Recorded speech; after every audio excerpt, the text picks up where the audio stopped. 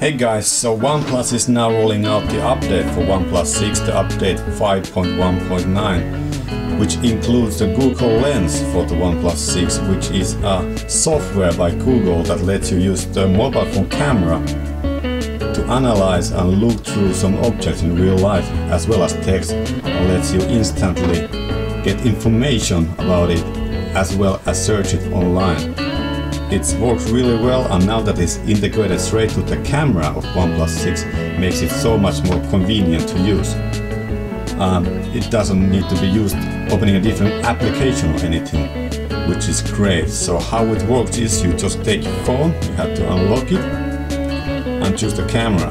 Now the camera is launched, it's in the default photo setting, and what you want to do is swipe up as you would switch to the different modes, and there you have a Google Lens mode. You didn't have this before, and you should find it now. If you don't have it yet, make sure you're updated, and you can. It's rolling out step by step, so you might not have it right now. So be patient, but you should get it quite soon. So just select the Google Lens mode, and there you go. There's like this Google search bar down there, which says tap on objects and text. Also you can use your voice search functionality. So right here we have a plant. You see there's a dot on blue dot, and I can click on it and it will show it's Chinese wheat plum, Chinese pivot coloba. It's actually a ginger plant. I got it to recognize it before. Let's try one more time. Chinese pivot, it could be that. And anyways, let's go through some other objects. Here I have a wallet, let's see if you can recognize it.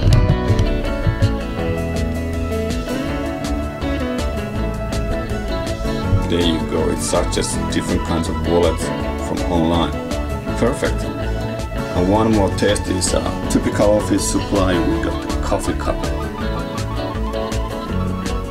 And it suggests Cafe Americano, Cuban Espresso, coffee substitute, Turkish coffee. It's quite specific, but it seems to work quite well. Let's take some other object to spoon over here.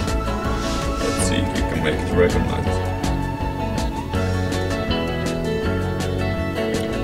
It says looks like a spoon. That's correct. Remember to give it feedback when it's done good. So there you go. It also gives you some other options. Oh, I didn't know that. What can you do? Let's take a look. It's actually interesting. So you can search by text, books and media, landmarks and barcodes. Okay, these two are gonna be really interesting, especially the landmarks. I guess you can just point it at an Eiffel Tower or whatever landmark you're nearby and get some more information. As well the barcodes if you need some more product information on the go. Overall, this is very useful feature, which I hope I will remember to use more. It's something that I had before, but it was different application I had to open, and that made me not use it that much. But now that it's integrated, it's much more useful.